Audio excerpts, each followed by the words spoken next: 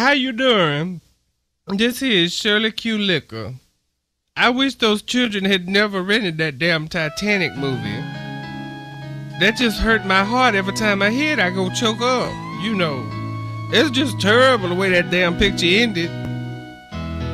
Far out there in the water, it was a big boat swimming out there from one side to the other.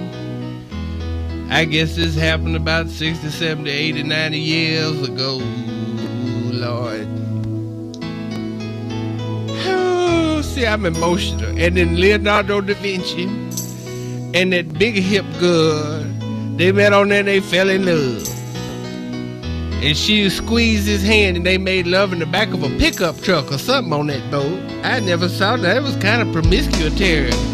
And she said, near, honey, or far, wherever you is.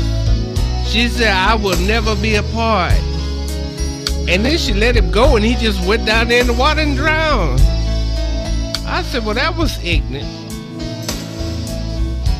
And that man from The Young and the Restless was chasing on to her.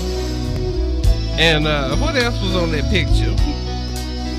Oh, they hit that iceberg and then the ship turned bottom side upwards and sank. It just hurt my heart. It was a terrible picture. Oh Lord, I can't stand to look at no picture make you cry.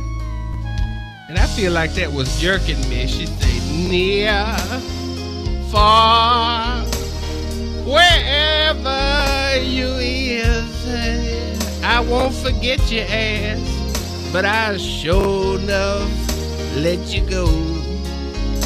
Sat up there froze solid. That's a shame.